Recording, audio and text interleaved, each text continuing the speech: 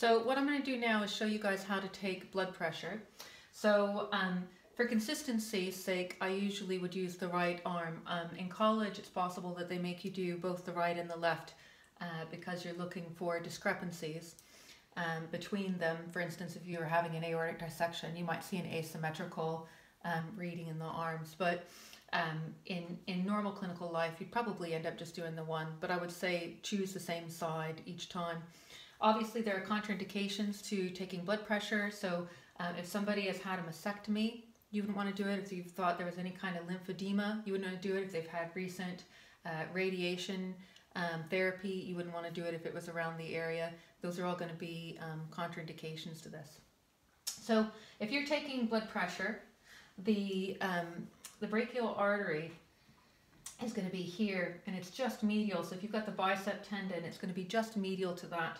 So you can actually go in and palpate the artery first and kind of have an idea of where it's located, and then you just bear that in mind when you're using the cuff. So this is a sphygmometer, and so this here, a lot of them will have markings which will say where you want to have the placement. So the arrow would be put right over the brachial artery, and it would be different depending on the right or the left arm. So I've got the right arm arrow here. So when I'm putting it on my patient's arm, this is going to be the antecubital fold. You usually want to put it about the size of a 50p above. That's about 2.5 centimeters above.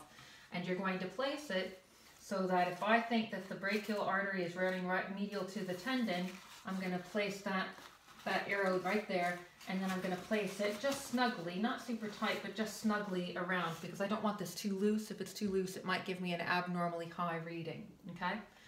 What I'm going to do to start is I'm going to make sure all the air is out of my sphig.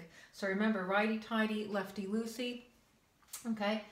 You want to make sure it's not got any air in it, and then you're going to turn it to the right to shut it off, because otherwise you're going to pump and nothing's going to happen, okay?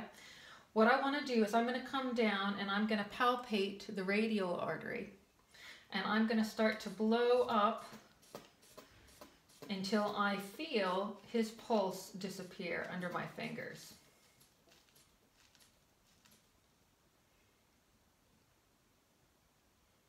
Okay, and that's roughly around 118 mmHg, and then I'm going to fully deflate the cuff, okay? What that does is that gives me an idea of where I think his systolic pressure is going to be. Okay, that's the top number. Okay, if you were thinking 120 over 80, systolic is the top, diastolic is the bottom. So it gives me an idea of what I think his reading is going to be. He came in at 118, so I'm going to add 30 to that, and that's the amount of air that I'm going to put into the cuff when I actually go ahead and blow it up. So remember, when you're using your stethoscope, you need to have the ear prongs facing forward, not back, or you're not going to hear anything. And when you use this, any video you see done by a medic, you'll also always see them using the diaphragm.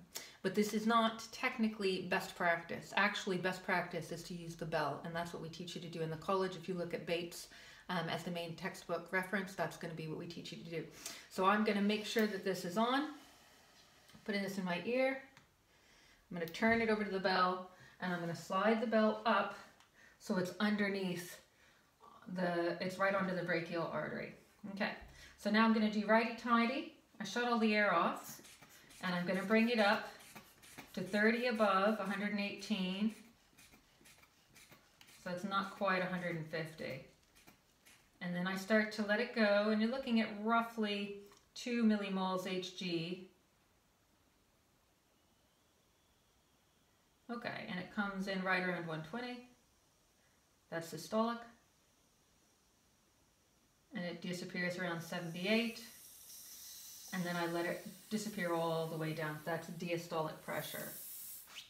Now, you might wonder, why do we have to do a manual palpation rather than just putting it up there and whacking it all the way up? And the problem is that you can have something called an oscillatory gap. If people are hypertensive, it's not super common. I think what I was reading, it's about 5% of cases maybe.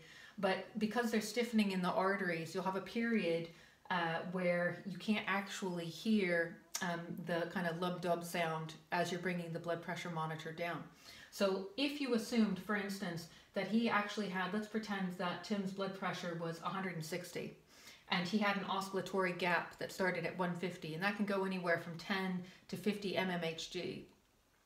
If you didn't come up high enough, then you might not realize that he's actually got high blood pressure of 160, because you might start in the gap and reduce it down and think that the diastolic pressure is the systolic pressure. That's one problem.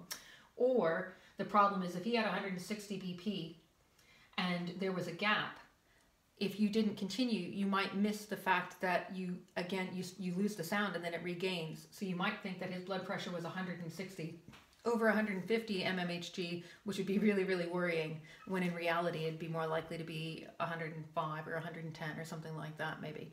So those are the reasons why we tell you to do the manual palpation. That gives you a more realistic idea of what your blood pressure is likely to run, okay? Things to remember with blood pressure.